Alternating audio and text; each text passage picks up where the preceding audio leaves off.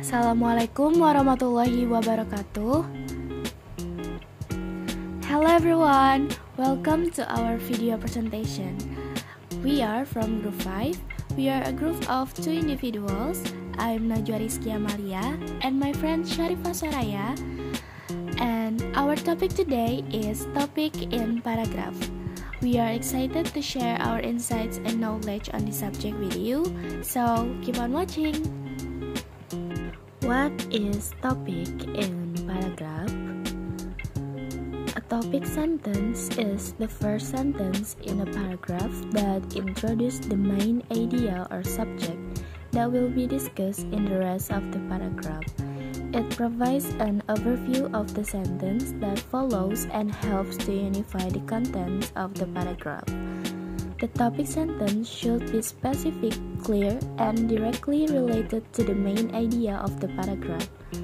It should also be placed at the beginning of the paragraph, although in some cases it may be more effective to place it later in the paragraph depending on the context and the flow of the writing. The types of topic are descriptive, narrative, expository, and persuasive. The first one is descriptive. This type of paragraph is used to describe a person, place, thing, or idea.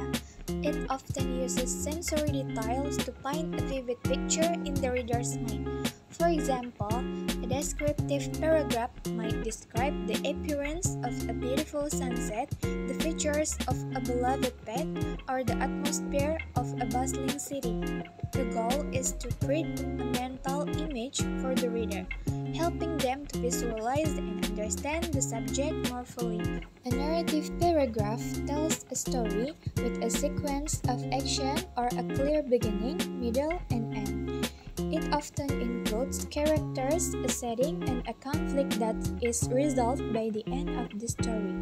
For example, a narrative paragraph might recount a personal experience, such as a memorable vacation or a life-changing event. The goal is to engage the reader and draw them into the story, making them feel as though they are part of the action. An expository paragraph explains or informs, often requiring research and providing clear, concise information. It aims to educate the reader about a particular topic, providing them with a deeper understanding of the subject. For example, an expository paragraph might explain the process of photosynthesis, the causes of a historical event, or the step involved in a scientific experiment. The goal is to present the information in a logical and organized manner, making it easy for the reader to follow and comprehend. A persuasive paragraph aims to convince the reader of a particular point of view, often requiring the collection of facts and research to support the argument. It presents an opinion or viewpoint on a topic and provides evidence to back up the argument. For example, a persuasive paragraph might argue for or against a controversial issue, such as gun control or climate change. The goal is to present a strong, well-supported argument that will persuade the reader to agree with the author's point of view. Importance of topic in paragraph. The topic sentence is an important element in a well-organized paragraph as it expresses the controlling idea of the paragraph and helps the reader understand the main point of the contents that follows. It provides a clear and concise statement of the subject to be discussed in the paragraph and serves as a roadmap for the reader to follow the development of the idea. The topic sentence is usually placed at the beginning of the paragraph but can also be found elsewhere, as long as it is easily accessible to the reader. It is a crucial part of maintaining coherence in a paragraph and is essential for effective communication of the writer's meaning to the reader.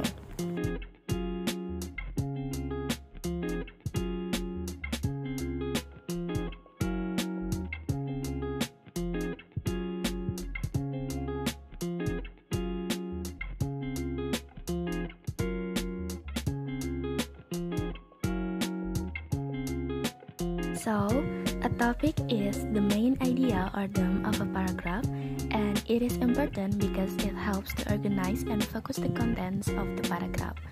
There are several types of paragraph topics, including descriptive, narrative, expository, and persuasive.